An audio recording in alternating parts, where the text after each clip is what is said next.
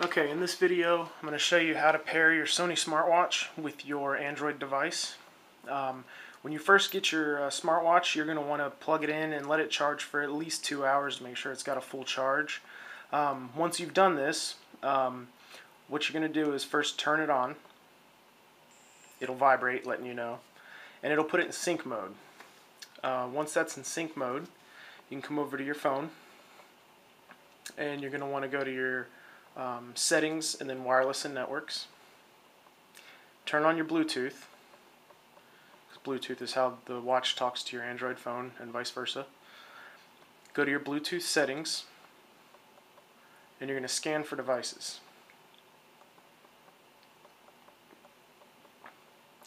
Now once it scans and actually finds this, you'll get a notification here, and you'll select it to pair.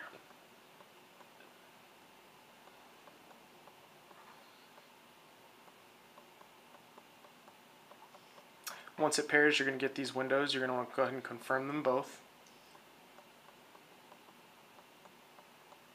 Now when you get to this point, you need to turn the smartwatch off, hold the power button until it vibrates, and you see Sony. It's now off. You can exit back out of this stuff. Now you're going to hold down the power button until it vibrates to turn back on.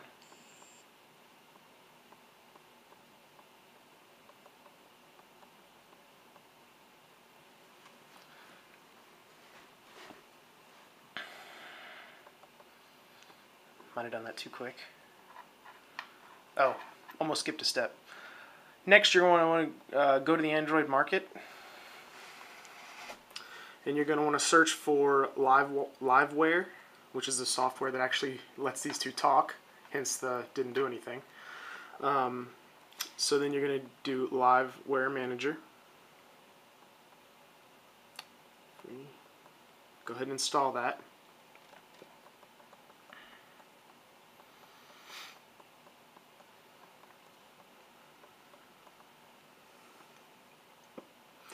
Okay, once it's installed, you're going to want to run it, whether you do it from notification or in your app drawer, doesn't really matter.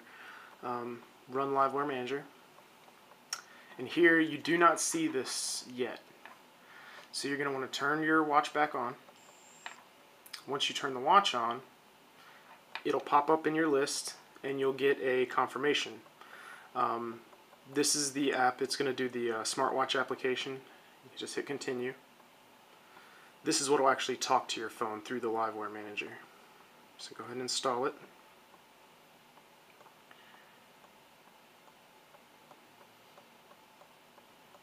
Okay, now you're connected.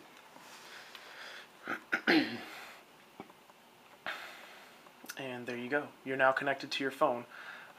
So what you're going to want to do next is you can actually set the phone down. Now here it says no applications in Smartwatch. You can double tap and it goes back to your clock. Your clock should be synced with the clock on your phone, 2:07, date and all. Now, installing applications, see right now there's no applications on it, so we're pretty much just a watch. So what you're going to need to do is come back to your phone.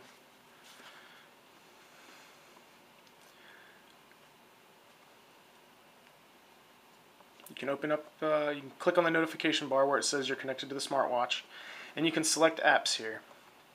These apps, you know, like you can connect to your messaging so you can read your text messages, you can see your calendar reminders, call handling. If you get a phone call and you have an earpiece in or whatever, you can answer it here, hang up here. So there's a weather app. So we'll go ahead and grab the weather app. Now everything installs on your phone. And we'll go ahead and grab call handling.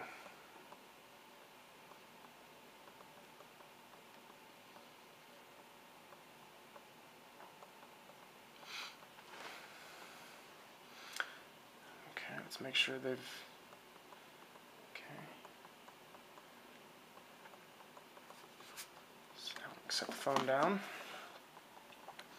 Now when you turn this on, when you tap, you'll see these are the widgets. So this is the weather widget.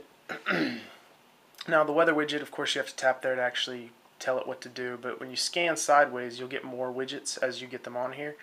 If you scan up, you actually go to the apps themselves. So there. Call handling, what that'll do is it'll automatically notify you when somebody's calling, doing different, basically if you have your phone in your pocket, you can hang up on somebody right here, or you can answer it and then pull the phone out of your pocket.